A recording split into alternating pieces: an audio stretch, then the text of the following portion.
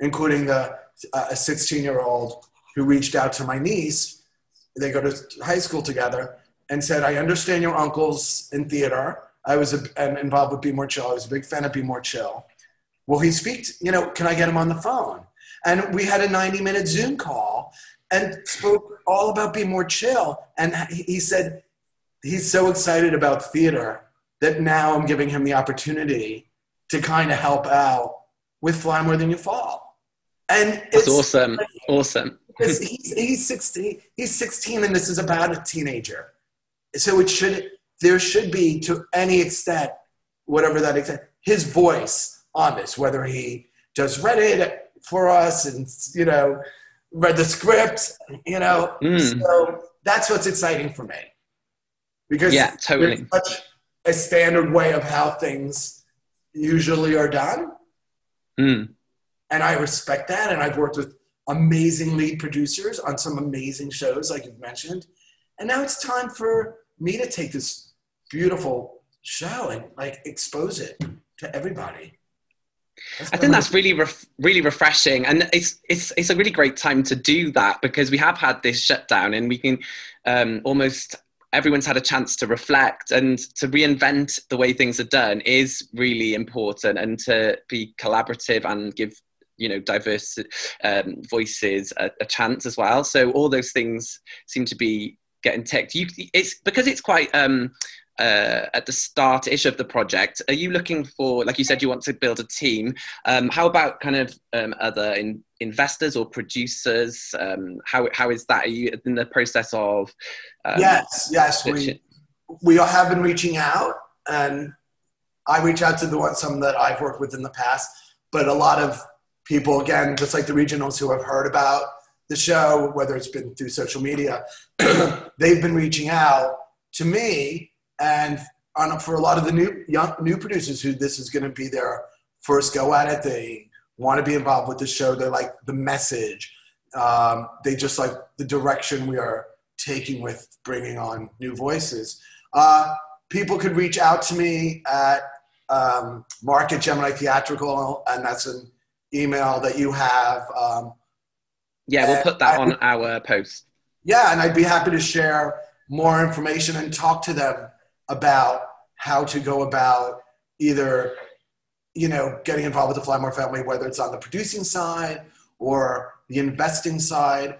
And we're doing a lot of things for investors and producers that have never really been done before, to make it more appealing and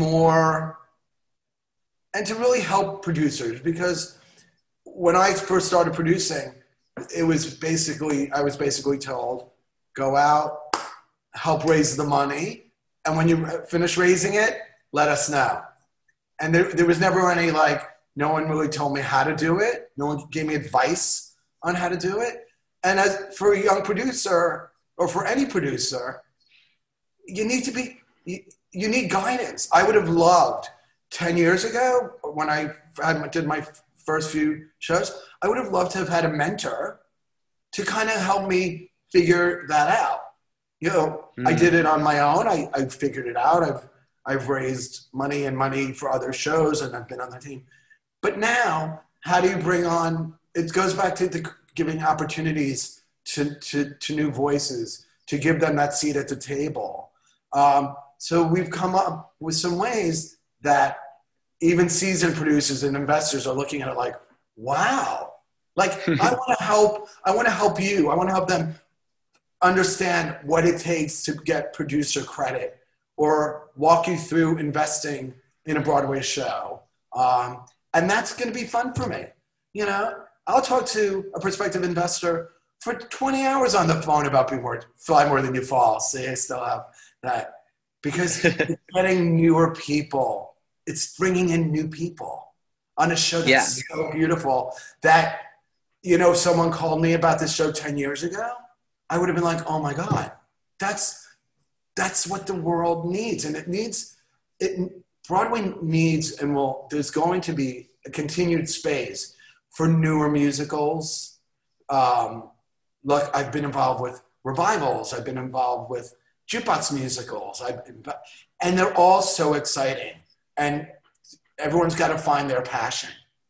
If people are going to start investing in Broadway or, raising money from their friends and family to produce, you got to do it. You got to believe in the show.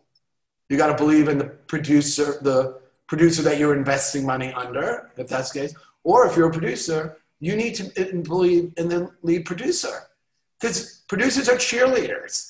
And cheerleaders get to put together a group of more cheerleaders. And the more cheerleaders, the more and more people hear about your show. And that's helps propel a show like Be More Chill to a fan base of having millions and millions, hundreds of millions of people downloaded the music to that show.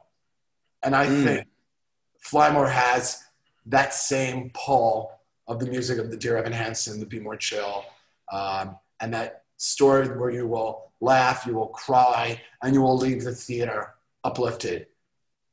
And Christian, that's what we need. We can't wait to all go back to the theater to see live entertainment. And I'm going to want to leave a show uplifted and excited about the future for America and the world. I love the passion that you've got for theatre, and especially this musical. Yesterday even I was writing a blog post about if you're going to do something, do it with all your heart. Otherwise, don't do it at all. And you're really doing this with all your heart, and it just sounds incredible, and the music is delightful. And I'm 100% positive that it'll go very far. So. Yeah, thank you for sharing everything about it. And I'll share as much as I can as well on my social feeds, and hopefully get more people in England talking about it and further afield in Asia and stuff. So yes, everywhere. Everywhere. So Marc, we've had a great chat about all things Fly More Than You Fall and Broadway in general. And I really, really have enjoyed chatting with you. I just want to ask you one more thing. What does musical theatre mean to you? Musical theater means to me, you know what? It's bringing people together to share a wonderful experience. It's escapism for 1.5 to 2.5 hours, and and getting an opportunity to just take your mind out of the everyday world that we live in and escapism. Exactly. I completely agree with you. So thank you so much for coming on the show. I've really enjoyed speaking to you. Same here. I can't wait till we can have a toast in person. I know. And you're just starting out your day, and it's coming to the end of mine. But hopefully soon I can come to the States and catch up with you in New York City. We're here. Broadway is awaiting your arrival. Theater is awaiting your arrival. And we'll be here to greet you when you step off that plane. That's very kind of you. Thank you so much. My pleasure. Thank you, Christian. Enjoy the rest of your evening. I'll catch you soon. Thank you, Marc. You're welcome. So this has been Director Chats with me, Christian Bullen, and we've been talking to producer and entrepreneur Marc Levine. Thank you for watching. Goodbye.